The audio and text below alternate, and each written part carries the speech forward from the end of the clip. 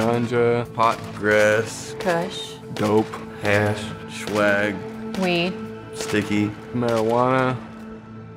I ended up being addicted to heroin, coke, meth. I've done it all, and it all started with pot.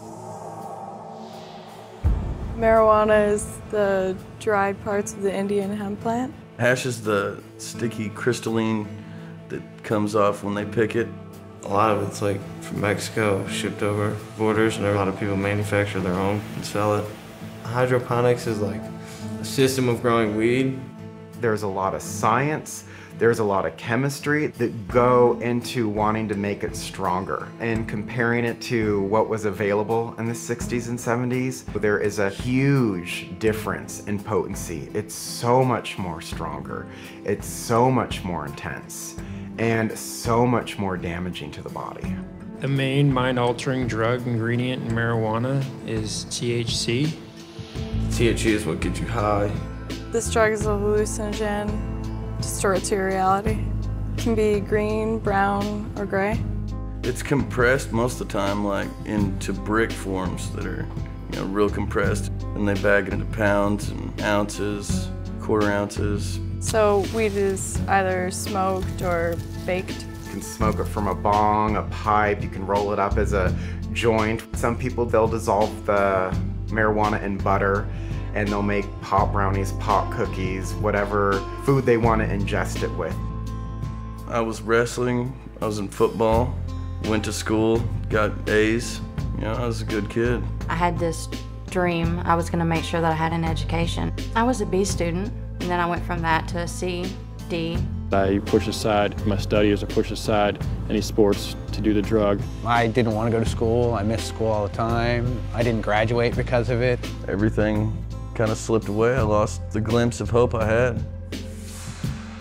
I was probably 13, 14, something like that. I started smoking weed when I was 14, I think. 17, can't forget that day. I saw pot everywhere when I first started doing it. It made it okay for me. I was with a friend. She's like, it's an herb, it's grown, it's safe, it's natural, and there's no problem with it. I knew other people did it. It seemed harmless at the time to me. Take a puff and pass it to your buddy sitting next to you. No one ever did, passed it up. Everyone always took a hit. It started off as something very casual and fun, and then within a few weeks it was something that became an everyday habit. And then it just turned into sort of like escapism, just to get away from everything. I smoked weed so I didn't have to deal with life. It was kind of taking place of life. There's a common misconception that weed is not addictive. I never thought I was addicted to marijuana.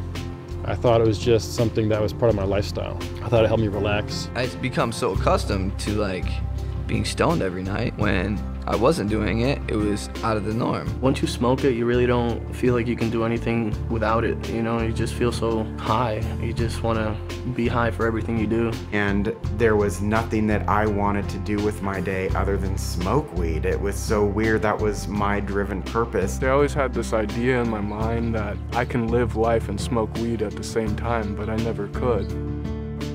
I'd want to get high every day. I'd want to get high when I woke up in the mornings. My mind was so set on having it that it preoccupied so much of my thinking that became all that I did. That was all I thought about. If I ran out of weed, I'd be pretty mad. Irritable and annoyed with everything. I was tired, I was nervous, I was anxious. I couldn't sleep without it, I'd be up for days when I tried to stop. It's an emotional roller coaster. It's very hard on you. I'd feel depressed by not having done anything better with my life, but I would still use the drug to hide from the problem. I was actually prom king. The drug dogs came to school, and I'd had some joint roaches in the ashtray of my truck.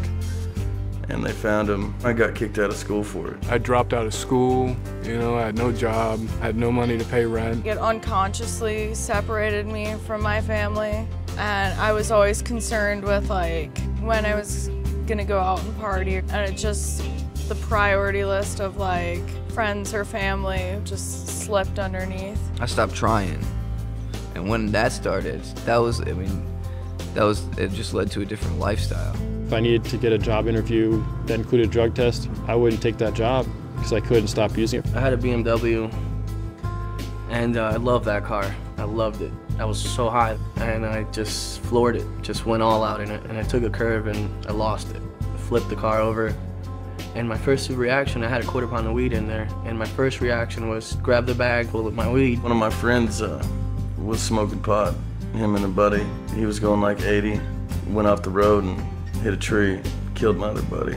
I wound up in prison. I served 3 years, 11 months, and 19 days. I've been locked up since I started smoking about 12 or 14 times. Went to jail and been facing charges ever since. Got a felony on my record. It ruins your chances to get a good job. It ruins your chances to get anywhere. You know, once you have a record, that's it. So it's not fun at all.